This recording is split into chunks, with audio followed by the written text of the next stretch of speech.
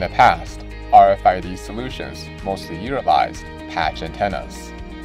These solutions perform poorly when used in applications that require short-range, wide-area detection.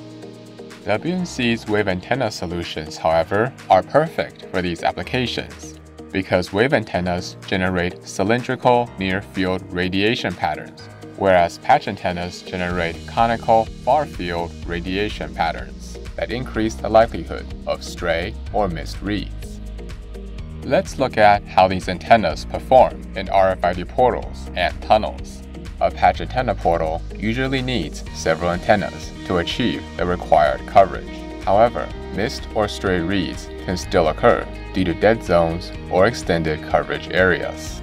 By contrast, the wave antennas in WNC's wave antenna portal provide complete coverage where needed, greatly reducing the number of missed reads. Patch antenna portals also require a lot of time and manpower to install and calibrate, while WNC's portal, made up of 2 wave antennas, is easy to install.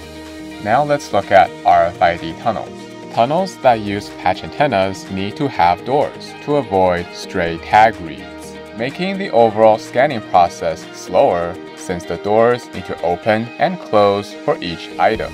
If wave antennas are used, doors are not required. For example, when scanning anti-static trays on a production line, a wave antenna tunnel 60 by 60 by 60 centimeters in size only requires a clearance area of 60 centimeters at each end, whereas patch antenna tunnels have clearance areas of 200 to 300 centimeters.